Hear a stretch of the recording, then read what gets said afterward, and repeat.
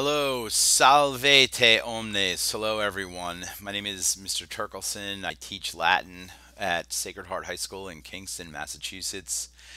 And I also do a little moonlighting in virtual high school. So I teach a Latin 1 class in virtual high school. This is my second year doing that.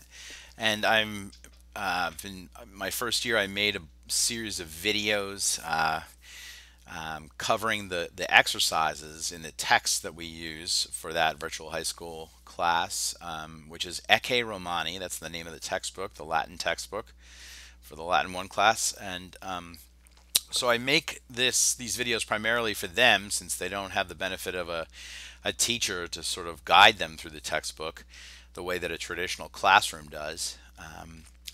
But these videos can be used by anyone who is, having trouble figuring out Ecce Romani exercises. In general, my own classes use this textbook, especially seventh and eighth and ninth grades, and even 10th grade too. And so it's really intended to really be a guide to anyone who is using Ecce Romani as a textbook in a Latin class. So I'm not going to dwell on pronunciation or any kind of a grand introduction to the book or to Latin in general, but really going to get almost right to the exercises, because I know at least the virtual high school students, that's really primarily what benefit they're going to get from watching the videos. I can do a general introduction of Latin and Ecce Romani in another video, if that's helpful. But for this one, I'm really going to cut right to the chase. I'm not going to. You'll pick up on pronunciation from the way.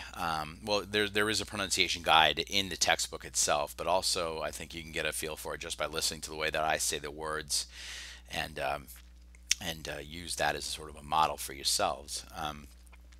So right now, for the purposes of exercises, I think, or for the purpose of every really getting acquainted with every chapter in the book, it's always important to look at the picture. Here we have two girls, obviously underneath a tree. One is writing on a tablet here, sort of like the ancient predecessor of our iPad, perhaps. And another girl is reading a book which is on a scroll, which is really how books were written or produced back then in ancient Roman times. So we have two girls. Where are they? They're under a tree. Off in the distance, we see what is called a villa rustica, which is a country house, or country house and farm. These girls are they're living during the summer months. They're living in a place called Baiae, which we see right here.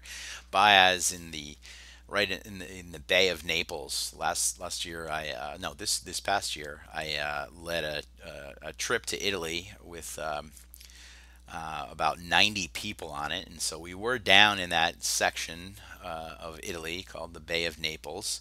This is where the volcano Mount Vesuvius erupted. Um, the this story takes place after that has already happened. But Baiae is a very nice sort of resort sort of area for the wealthy, and that is where these girls, that's the background that these girls enjoy, being from a wealthy Roman family. Cornelia's father is a senator, a Roman senator, and Flavia we see here and there. And we don't really know too much about her family. She sort of is in the story, and then not so much in the story until later on. But we can assume that they both come from fairly well-to-do families, and they have this, at least Cornelia has this very grand sort of villa in the background, and we get more acquainted with that as we go by. So orient yourself by the picture. Take note of everything in the picture to help guide with the story that's attached to to each chapter, and also read these carefully too, to sort of give you a heads up as to what to expect for the chapter. Here we have meet Cornelia and Flavia, and also general parts of speech are covered in Latin: nouns, adjectives, and verbs. So hopefully you won't have too much trouble recognizing those. Many of you are ninth and 10th graders, so I'm assuming you've seen a few nouns, adjectives, and verbs. Now, they're treated differently in Latin than they are in English, and I'll maybe have a few notes along the way to sort of clarify that. You'll see some obvious differences between how English, the word order of English is versus the word order of Latin. But that all in good time can be sort of well understood, I think. So let's have a look at the story, keeping in mind our picture here. So the chapter is called Two Roman Girls, and typically there will be a passage. This is a quite brief passage. You'll see these passages towards the end of the book get up to 30 excuse me, like 25, 30, 40 lines sometimes. But this one very brief, just to sort of get your feet wet a little bit. And so there's a passage, a lined passage. This one only has 6 lines, and you see the number 5 here. So this is line 1, 2, 3, 4, 5, and 6, and that corresponds to these numbers here. All words in line 1 of the passage are right here. We have ecce, puella, nomine, and quae. All words on line 2 are here. All words in line 3 start here and go down to here. Line 4 words are here, line 5 words are here, and they obviously repeat here and there throughout the passage. So important to memorize, whether using an app like Quizlet or a website like Quizlet, which has many flashcard decks that many teachers have created. I have many flashcard decks. If you want to look up this name at Quizlet.com, you'll see that I have many Ecce Romani chapter, like vocabulary organized by chapter, and it should be it's fairly well organized, as I recall. So you can go there and take a look at those, or just look up Ecce Romani, which again is spelled like this, in Quizlet.com, and you'll see there's plenty of resources there to work with. Now I'd like to just read this passage so you have a sense of the pronunciation. Again, I'm not going to go into a full-on pronunciation guide. There is a pronunciation guide in the textbook before the first chapter, and somewhere in the introduction you'll see that there's a guide to how to pronounce certain things. Quick overview. All C's are hard C's. No soft C's, like say the word ceiling, for example. That is a soft C, but the word cat is a hard C, right? C. All C's are hard C's in the classical pronunciation of Latin. There are different pronunciation. There's classical pronunciation, which is the one that I'll be using, and there's also ecclesiastical or church Latin, which varies from that. And it's really a matter of choice. I happen to adhere to the classical pronunciation, although I vary from it too. In classical Latin, the V, which you see right here, the V is pronounced like a W, but I was raised on the V sound, so I go with the V making the V sound. But that's a matter of choice for depending on the teacher or depending on the student, really.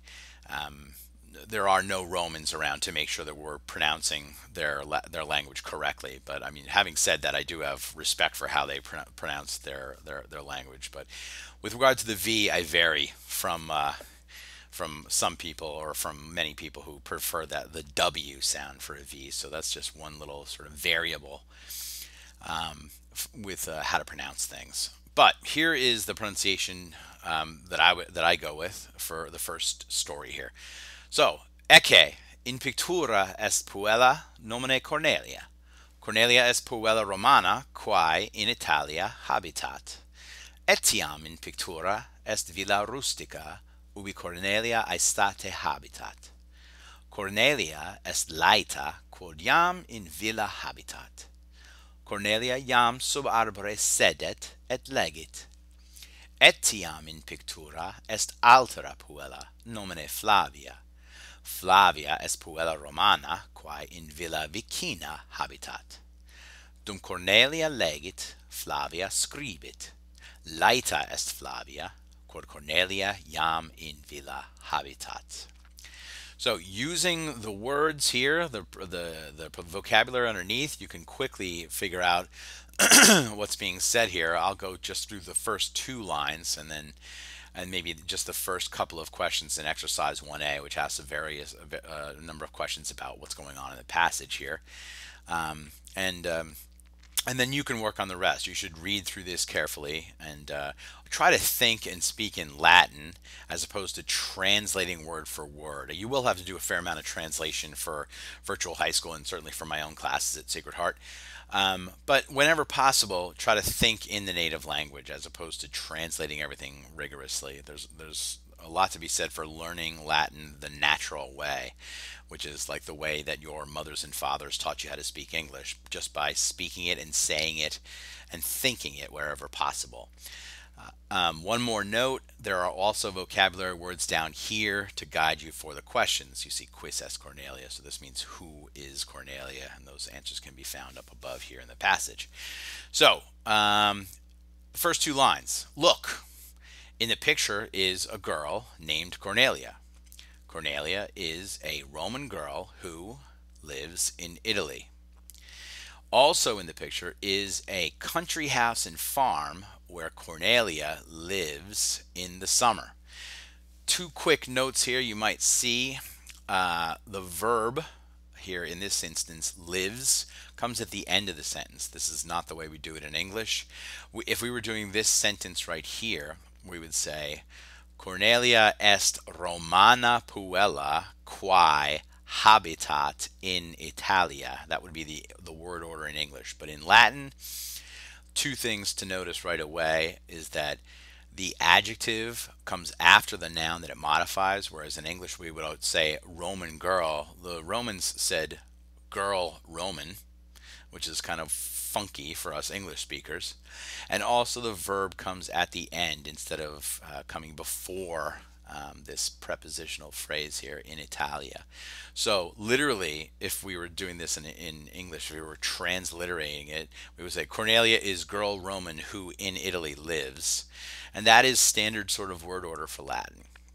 So it's just something to get used to, really. You see habitat here at the end of this sentence as well. I mean, this one would be also in picture is country house and farm where Cornelia in the summer lives.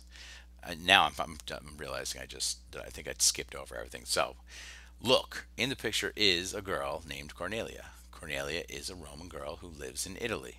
Also in the picture is a country house and farm where Cornelia lives in the summer. So I'll leave you to look at the vocabulary and figure out the rest of it.